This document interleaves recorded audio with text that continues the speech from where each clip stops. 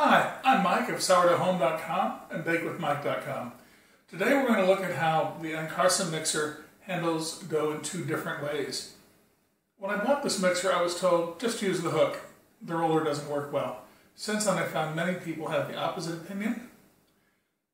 And today we're going to find out which is correct. So we're going to start using the dough hook, and then we'll migrate to using the roller. With that said, let's hook some dough. Okay, looks like we're rolling. We're going to do another mixer evaluation here. We've got 640 grams of water in here, 14 grams of salt, 930 grams of flour, and 5.2 grams of yeast. For the first run, we're just going to use the kneading bar, lowest speed, and let her rip for 5. And we'll see what happens.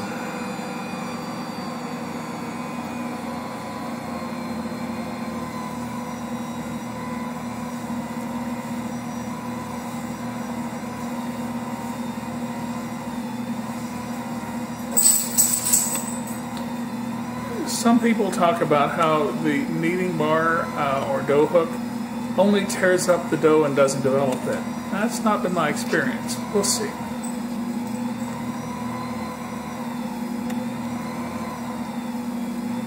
The measurements I gave you were from the GM artisanal bread pamphlet, and it is their baguette recipe, though I'm going to be turning this into pan loaves of bread.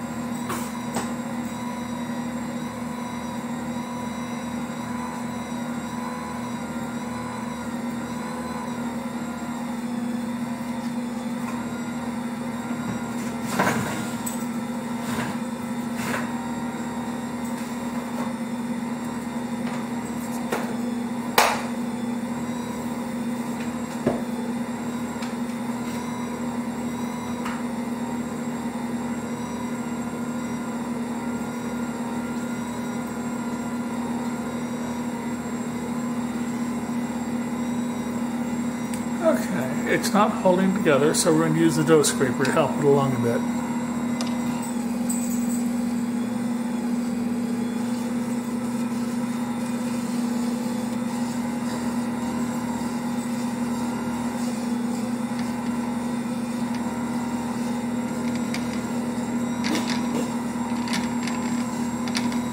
Our usual approach when we do this is to give it 5 minutes of kneading, give the dough a 5-minute rest, and then 5 more minutes of kneading, which is what we're going to do.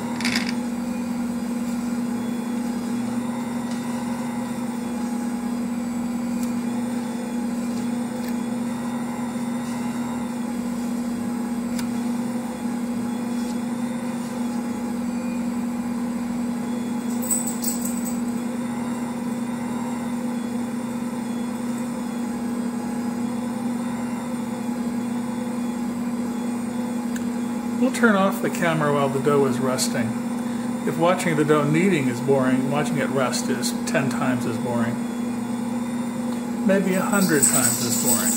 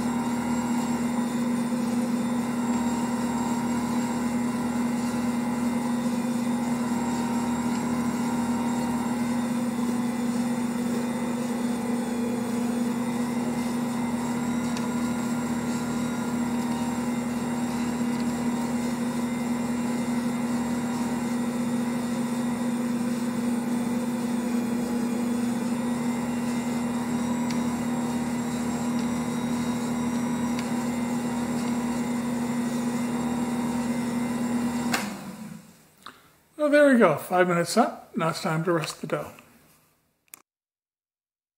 The dough hook kneaded the dough for 5 minutes, and now the dough is rested for 5 minutes. And now we're going to knead the dough for about another 5 minutes. Okay, it's been 5 minutes. Some of the dough crawled up the hook. I just left it there for then. I'm going to force it down a bit. I don't think we need the scraper at this point. We'll see. So I'll get the dough off of there. And then we'll let it mix for another 5 minutes. The dough's been resting. The rest allows the moisture to be absorbed by the flour to equalize the dough. And back to 5 minutes. One of the nice things about the Assistant is that it doesn't rock all over the place like some other mixers do. It just sits here quietly. It's not going to charge off the table. Some people look at it and say it's not doing anything. And indeed, it's not as impressive as some mixers, but for the impatient people who want to see something happen, my usual suggestion is just walk away for 5 minutes and come back and see what happened to your dough. And that's exactly what I'm going to do. The timer on the mixer will take care of the 5-minute part.